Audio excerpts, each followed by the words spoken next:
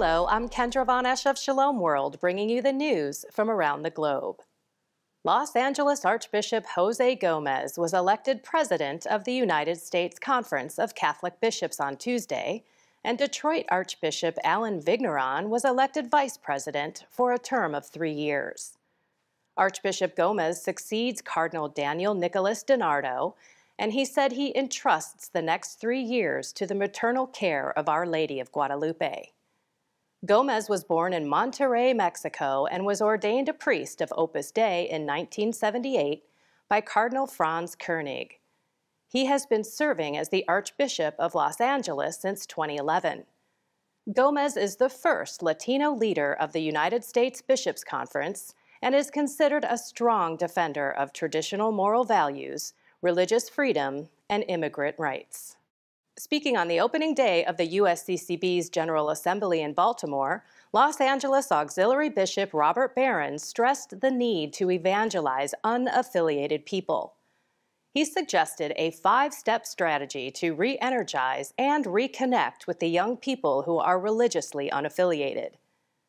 Bishop Barron said that for a long period of time, our faith has not been properly articulated to young people through catechesis, and he explained the importance of promoting the Catholic faith through social media. Bishop Barron said that the bishop should invest time and money to promote social media evangelization. Pope Francis strongly condemned the rise in anti-Semitism in different parts of the world during his weekly general audience at St. Peter's Square on Wednesday.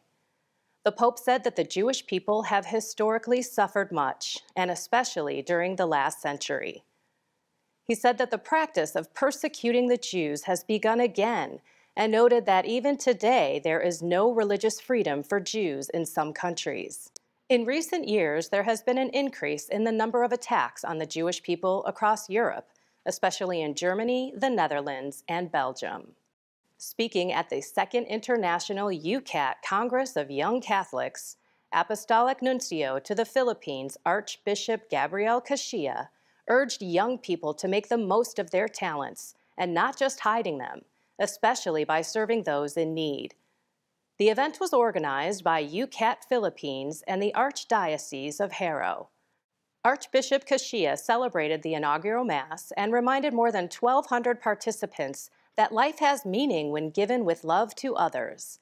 He stressed that life has value when gifts are shared with others, and that a life lived selfishly is useless. Wisconsin will celebrate the week of Thanksgiving as National Bible Week. This overwhelmingly supported resolution states that Bible reading has been a great encouragement and comfort for many people throughout our state's history and has contributed to the molding of the spiritual, moral, and social fiber of our citizenry. The National Bible Week sponsor, Representative Paul Tittle, said the Bible plays a significant role even in other religions such as Judaism, and a host of popular expressions stem from it. Former U.S. President Franklin D. Roosevelt declared the first National Bible Week in 1941.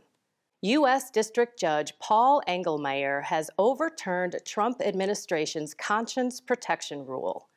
The rule was to go into effect on November 22nd and intended to protect medical professionals who did not want to engage in abortions or other activities that violated their religious beliefs. Stephanie Taub of First Liberty Institutes said the decision leaves healthcare professionals across America vulnerable to being forced to perform, facilitate, or refer procedures that violate their conscience. Politicians and pro-life activists criticized the district court judge's decision. Thanks for watching and for your support. Stay in touch on social media, our app, and online at shalomworld.org. May you walk in the light of the Lord, and may peace be with you always.